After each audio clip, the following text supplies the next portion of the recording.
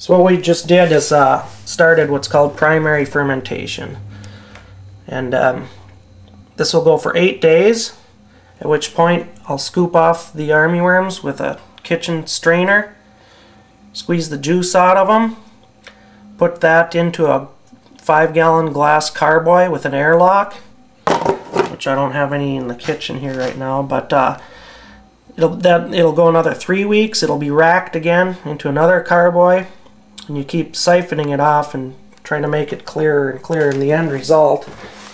is armyworm wine there. That's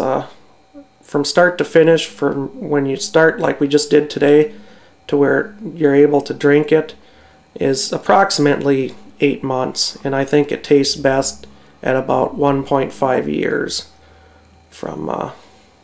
when you start to when you pour a glass.